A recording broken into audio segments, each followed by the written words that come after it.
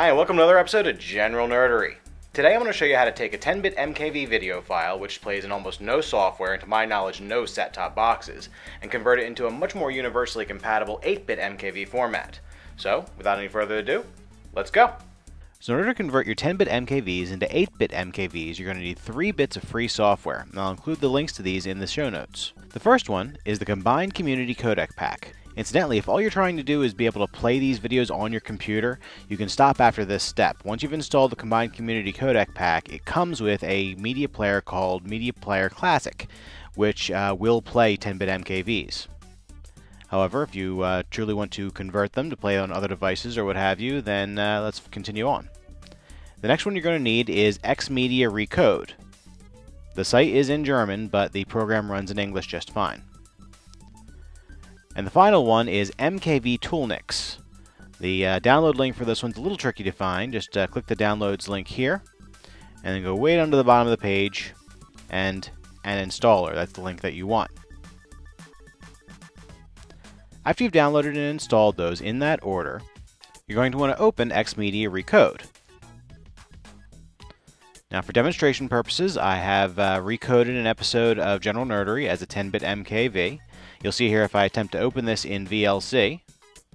Hello and welcome to another episode of General Nerdery.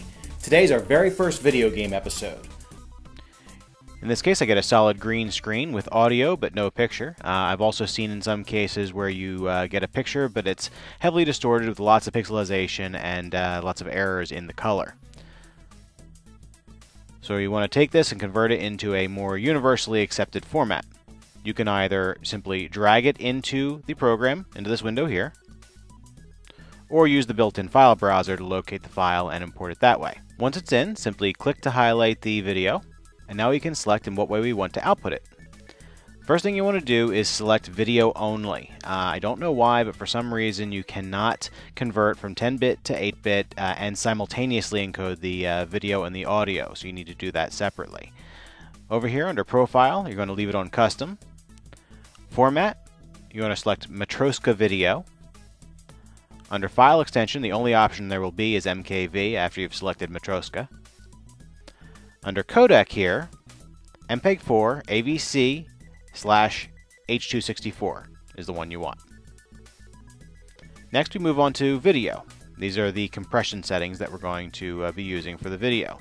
Now if you have experience with video encoding, you can figure this part out for yourself. But if not, give you a place to start. Profile, if you're encoding something that's in high definition, you are going to want to leave this as high profile. Level 5, once again for high definition. If it's 1080p, that is, level 5. If it's 720p or lower, level 4.1, which is the default, will do just fine. Preset. This indicates how quickly you want to attempt to encode the video. Of course, you can go very fast and it will get done in a lot less time, but with generally a larger file size and lower quality.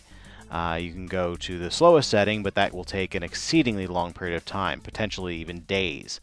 I usually leave it on medium, which on my computer takes about 3.5 times the normal runtime of the video to process. Under Tune, you want to set this to be appropriate for the kind of content that you're encoding. Animation, film, grain for anything shot on film with an exceptional amount of film grain to it, and so forth. Under Frame Rate, very important, absolutely want to set this to Keep Original. These next two settings here are the ones that will most directly affect the file size that you're going to output.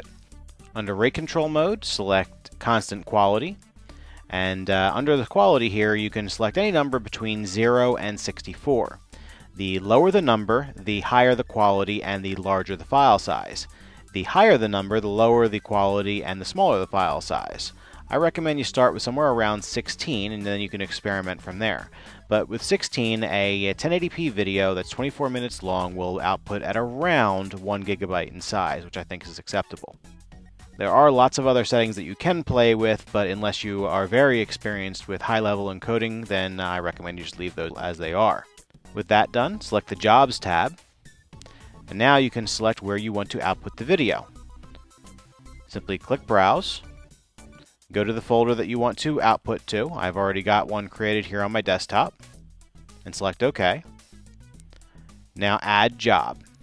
Now, if we had more than one video that we wanted to encode, we could simply add another video now and then add another job, and so forth and so on, with as many videos as you would like. But since we only have the one, we will now tell it to encode. I am going to stop recording now because the computer needs every bit of processing power that it can get to do this, and it's going to take a while. Alright, so that's done, and it actually went faster than usual, only taking about double the length of the video, so that's pretty good. We'll just close this, and now we can close Xmedia Recode. Here's the file folder we output to, and here's the video. I'm just going to open this up with VLC to show you that it is in fact an 8-bit file now. It plays just fine. Of course, it has no audio because we separated the audio when we made this copy of it here. So we need to fix that. Earlier we installed a bit of software called MKV Toolnix. Now we really only need one part of that, a program called MKV Merge. Here it is right here. And all we need to do is take the newly created video file, drag it into this input files list, and it shows us the individual tracks that make up that video file. We have the video stream itself, and we have basically some metadata information. We're going to uncheck those. Anything that you uncheck will not be included in the file when we re-output it. After doing that, drag the original video file into the input files list. This is the 10-bit file, and simply uncheck the video track. Your original video may have other things here like subtitles and so forth. Leave all those checked. You only want to uncheck the video track of the original file. After that's done, click Browse and tell it where you want to output this file to and under what file name. We'll call this 8-bit. Click Save, and this part goes really fast. I'm not even going to have to speed it up. Start muxing.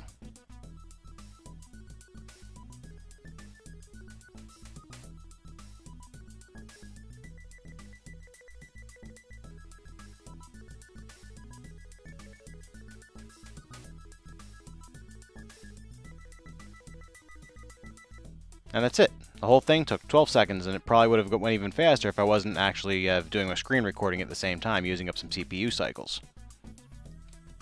And here's our new video file with the audio and video reintegrated. I'm going to open it up in VLC again. Hello and welcome to another episode of General Nerdery. Today's our very first video game episode. I'm going to show you how to see underground in Minecraft with transparent dirt, like... And that's it. We have successfully converted a 10-bit MKV into an 8-bit MKV. As always, I hope you enjoyed this episode, and I hope you find it useful. If you did, please remember to rate, review, and subscribe, and I'll see you next time on General Nerdery.